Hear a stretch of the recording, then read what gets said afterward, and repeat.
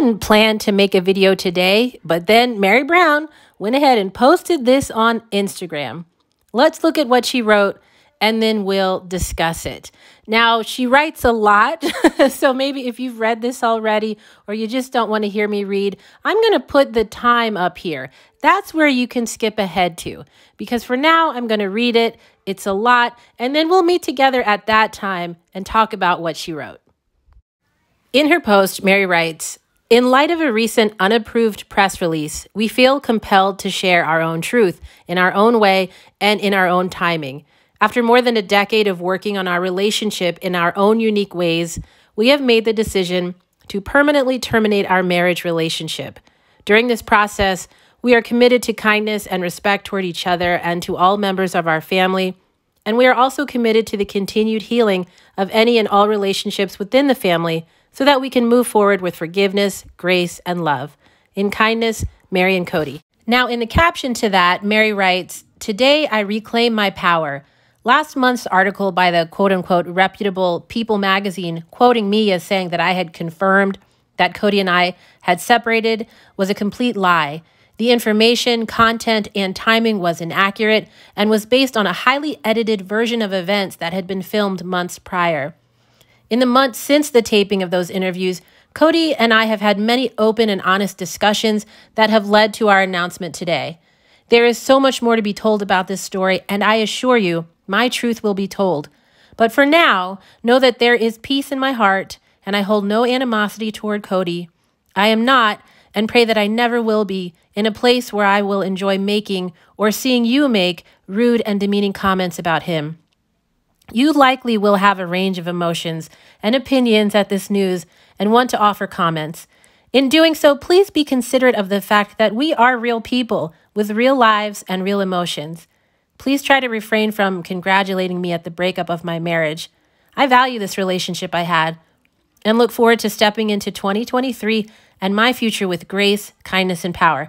Step into kindness with me, put positive energy out into the world. Worthy up." Okay, so if you subscribe to my channel and read my community posts, then you probably already know that when I first saw Meri's post, I felt a little sad for her. I know there have been many conversations over the years about whether or not Meri deserves our sympathy. I mean, she hasn't always been kind to her sister wives, and even some of the kids say she was downright cruel to them. But you can't deny the fact that we have watched a 30-plus-year marriage dissolve right in front of our eyes. And as you might know, not that long ago, I posted a video that encapsulated a lot of the information we have about Meri and Kody's relationship before their Sister Wives TV show started. By the way, I am still working on part 2, but this announcement definitely changes some things. But anyway, Meri and Kody had their ups and downs for sure, but a part of them was committed to one another and fulfilling this religious dream to have a celestial kingdom waiting for them in heaven. And honestly, I think that's the part of Meri that I feel sympathy for. That 19-year-old girl, really young, she thought she was marrying the love of her life. And over the years, because of her religion, she let other women into that marriage and chose to share her husband with them. I think it's safe to say that their marriage was founded on the promise of heartbreak. And if you know your marriage is going to include you being heartbroken, then what kind of behavior can we really expect, especially from a 19-year-old girl? And although I think by the time Janelle entered their marriage, Meri might have been 21, still super young. And so even when Meri lashed out at the other sister wives, I get that she was not great to them.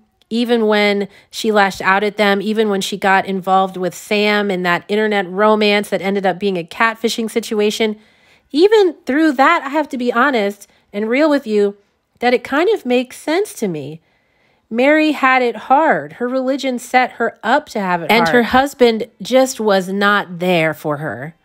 And so I do think this official separation is the best. I think that's the best for Meri and for Kody. I'm not arguing that at all, that I think this, I wish they would work it out. I don't think that. I think Meri has a better chance at finding happiness when she's away from Kody. But I just still do feel some sadness for her. That this dream, like she said, this dream that she had, and that she committed so many years of her life to, it just didn't work out. Now, if you don't follow Meri on Instagram already, then I encourage you to, because nowadays that's the only place that we see her being happy and full of life. Throughout the past few seasons of Sister Wives, I mean, when I think of her on the show, I just picture her sitting on the chair, kind of uncomfortable looking, like she's trying to disappear. She does not look happy. She looks whatever the opposite of happy is. She looks sad and miserable. So check her out on Instagram and see Meri when I think she's at her best. She's often surrounded by friends. She never posts about the family, but she's surrounded by friends and people who seem to like her, people who love her maybe, and that is encouraging to me. Meri is able to connect with people, and she is able to build relationships. And if you're an adult, then you know adulthood is a hard time to make new friends. It's a hard time to build a community of other adults who care for you and love you. And so for Meri to have done that, I think it's a big deal. Now, of course, I won't ignore the fact that she has her multi-level marketing business that brings her in contact with a lot of people. But even still, Meri has been able to sustain these relationships. And so I have faith that she will find happiness in the future. And that's what I hope for her. I hope Meri is being honest when she says there is peace in her heart and she holds no animosity towards Kody. I hope that this means in season 18, she'll maybe start to feel a little more open with herself and with her life and her joy and her happiness. That's what I hope, but I guess only time will tell. Okay, so season 17 is officially over, but I'm going to continue talking about Sister Wives because they're still doing stuff. And it's interesting to see how what they're doing now connects to what they've shared with us in the past. So if you haven't yet, make sure you subscribe to my channel so we can stay in conversation about this wild ride of a show called Sister Wives. All right, take care. Bye.